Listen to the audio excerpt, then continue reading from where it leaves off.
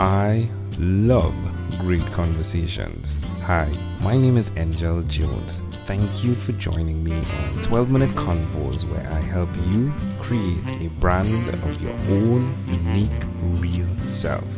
Listen in as I have conversations with amazing people from all over the world. Good night, Benjamin Maio Mackay. How are you going on this wonderful, beautiful night? I'm going very well, and how are you? I'm excellent, my friend. Pretty excellent. Tell us, what part of the world are you in right now, Benjamin? I'm in Adelaide, South Australia. Oh, that's wonderful, wonderful. And which of your talents is responsible for us connecting at this time? I suppose it's probably my acting or my podcasting. Podcast, yeah. We certainly do love podcasts, but yeah, I've been entertaining, I suppose, for over half my life. So that's probably the reason I'm here talking to you today. Pretty fascinating how one thing can connect another thing, isn't it? It certainly is. I mean, everything within the entertainment industry connects. So I started out purely acting, and then that led to directing, which led to writing and producing, which ultimately led to podcasting, which has led to radio work here for the ABC. So it's very much a chain connection. Yeah, and now it's led to you speaking to this guy all the way in Trinidad and Tobago. That's right. So who did you learn the skills? Well, hey, first let's talk about the name of your podcast, right? Which talk about your name. Pun intended, right? So tell us the name of your podcast and then tell us what you do there, please. So the podcast is called Benjamin Maio Mackay's Talk to Me. And on the show, I interview entertainment celebrities. So people from movies, TV, radio shows, anyone who's had an interesting career and who are willing to talk about it. So I've had some great guests like David Yates, who directed the Harry Potter films. And last week I spoke to James Masters, who played Spike in the TV series Buffy, and he's just joined the Marvel Cinematic Universe. So I get some fantastic guests from all over the world. Yeah, I love your interview style as well. It's like you're just in the shadows asking those questions. I loved the conversation with the Spock guy, right? Pretty amazing stuff going on there, Benjamin. So who did you learn that skill from? You're welcome. Well, I suppose it came from a lot of listening to other people and how they conducted interviews. So because I trained as an actor, you do elocution lessons and you learn how to speak properly, which I think is the first step in making a podcast, because if you don't know how to speak and communicate well, then you can't connect with guests or your audience. And so after I did elocution lessons, I listened and watched as many chat shows as possible. And I learned from the people I could watch. So Michael Parkinson, Graham Norton, Alan Carr, Jonathan Ross, Adam Hills, all of these entertainers have had shows where they interview people. And I don't necessarily agree with everything they do, but they've all got something that I like. And I'll take a bit of that, or I'll learn from that. And I think one of the most important things that an interviewer can do is react and respond to what a guest says, because so many people will ask a question and then just ask the next question as opposed to actually having a conversation. Yeah. Have you had the place or time when you felt as though if you didn't interject in that you would die? Yes. I think every interviewer on the planet has had that. Yeah, it's a natural knack, I think, that develops eventually, and just the space between taking that action, I think, really sets you off in your career. Have you had that experience as well? Yeah, I think so. I think there have been certain interviews and certain moments within those interviews that have resulted in being noticed by other people and helping to set out and identify my career on a bigger scale. So, for example, when I spoke to the director of the Harry Potter films, I was very lucky to get a lot of exclusives out of him regarding the Fantastic Beasts trilogy, or I think it's 5 films they're making. And because of that, and because of my persistence with that, I tried to get him on the show for 2 years. And it was persistence, and then really listening to him and pressing him, but not too much to annoy him for those exclusives. You've got to walk that fine line. You don't want to be a hassle, but if you can get something out of him, then that's fantastic. And I was very lucky that I did. Why will you continue to repeat the skills that you so well execute right now, Benjamin? I'll continue to do it because I love it. I don't, it comes down to the fact that podcasting isn't necessarily the way to make money. It's not how I make money. I know a lot of podcasters out there don't. They do it because they love it. And I love talking to people, as I assume you do as well, because we both, have shows where we talk to people.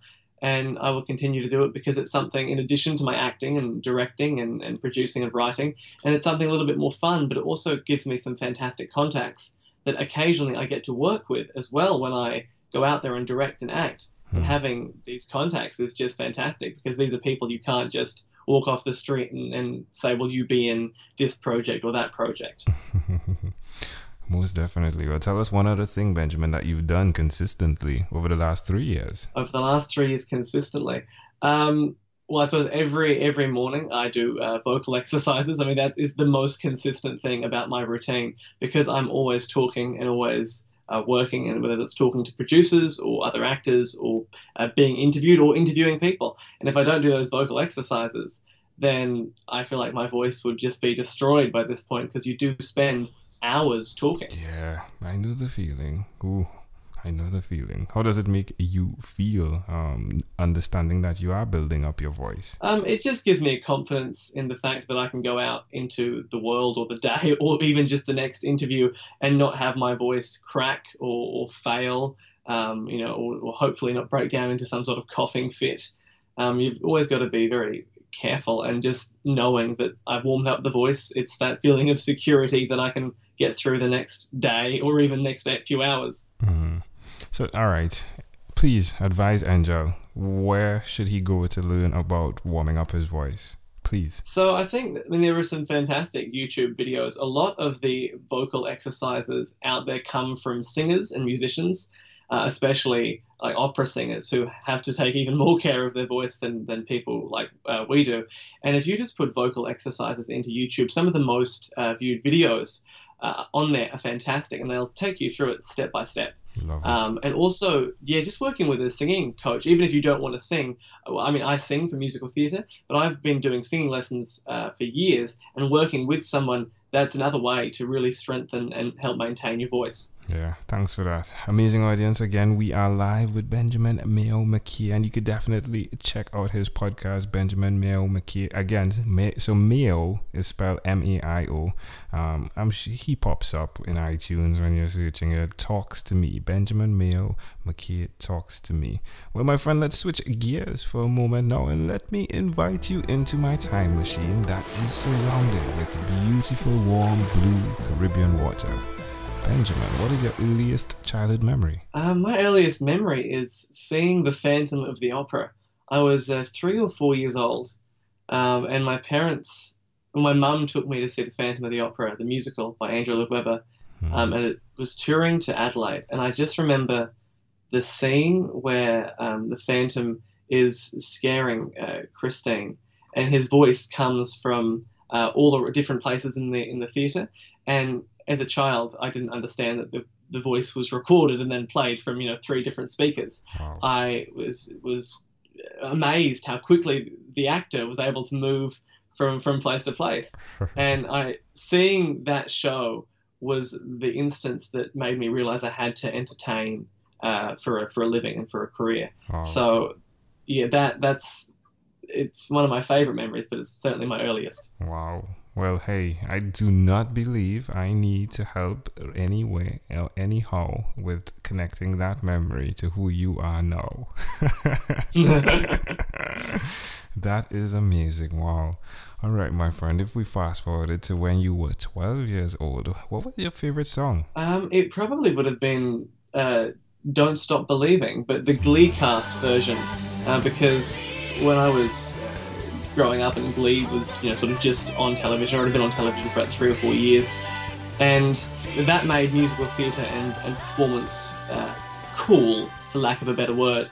So when Glee was in its most popular, I loved that show, and everyone around me, not just entertainers and acting kids and performance kids, loved that show. So that was something I could almost connect to a normal person regarding. So yeah, I really loved the Glee class soundtracks, and Don't Stop Believing was one of my favorite songs. Yeah, Well, you keep connecting the dots here. Definitely, hey, you didn't stop believing, right? And look at what has occurred here. Pretty amazing stuff. You know, it's so simple in terms of the connection, yet so supreme, if you would, what has happened in your life and who you've become. So again, well done, Benjamin. Well done. And to your parents as well. Well done. Thank you.